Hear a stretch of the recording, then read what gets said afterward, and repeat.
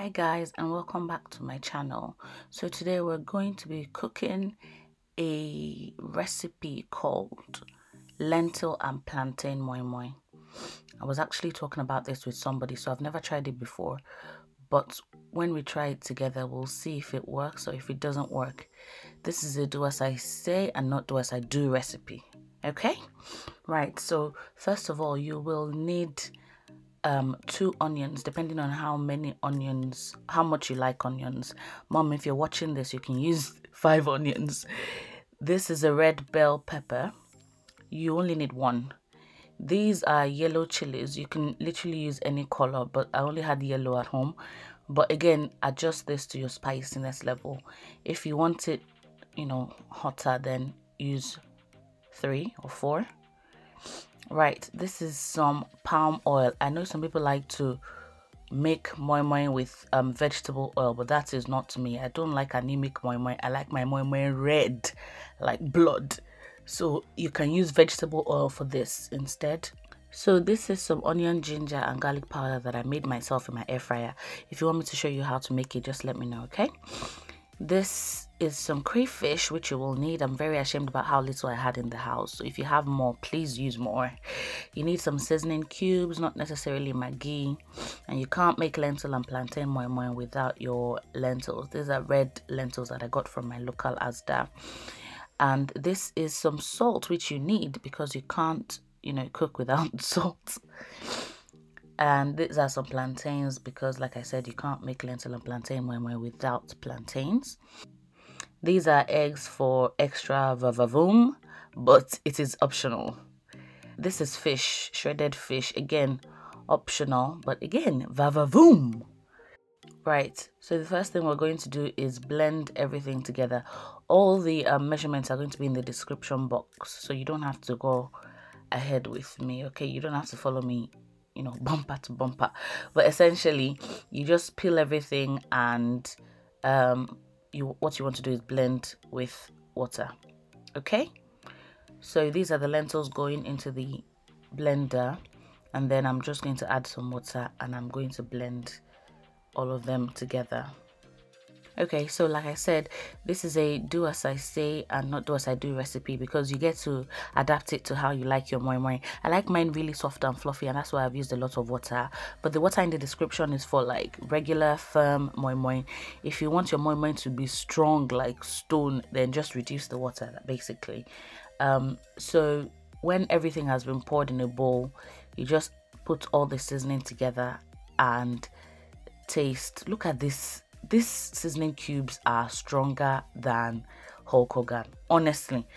In fact, they are stronger than Olumorok. I should have used a hammer to break these things into the bowl because this is ridiculous. Jeez, do you have issues with crumbling your seasoning cubes as well? And how do you solve it? I usually put mine beside heat when it's cooking, but I didn't have any heat on and I didn't have the time to wait. Other times I just crush it with my rolling pin. Okay, so look at me adding the palm oil now, and look at how lovely and red this has become. If you add vegetable oil, it will just be white like snow. But this is, I love palm oil moi moi, and that is all I will have going forward. Thank you very much.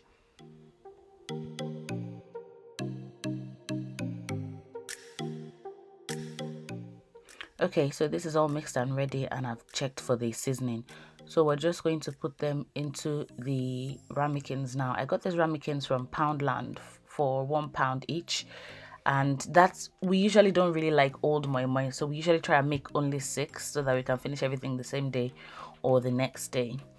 And because moi moi is really easy to make now, I don't really have to worry about how long it will take to make. So should we play a game? Are you able to get this into the ramekins without spilling anything on the sides? If you are, let me know because I'll be really impressed. I am, as you guys already know, I'm kind of a clumsy person, and that's why I'm not a surgeon. But every time I tried to be like really careful, I always ended up spilling something on the side. But I did clean it up, okay? Other people don't clean things up. I cleaned it up, so at least I did well in that regard.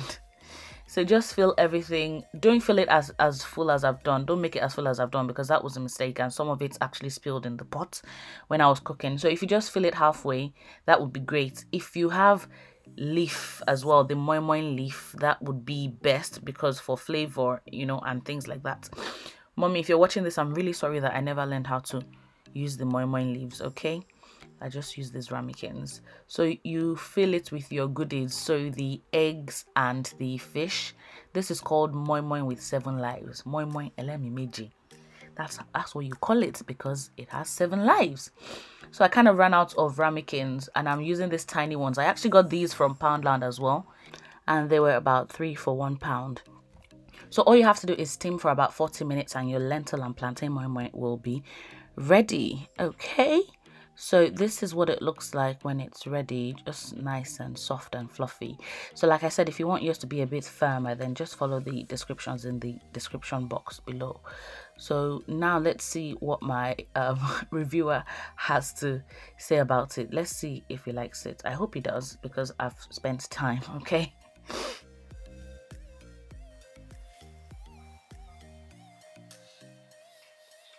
So what do you think?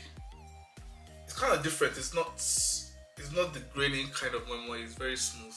Okay. I think that side that I tasted. Let me try another side. Just because I didn't eat any fish.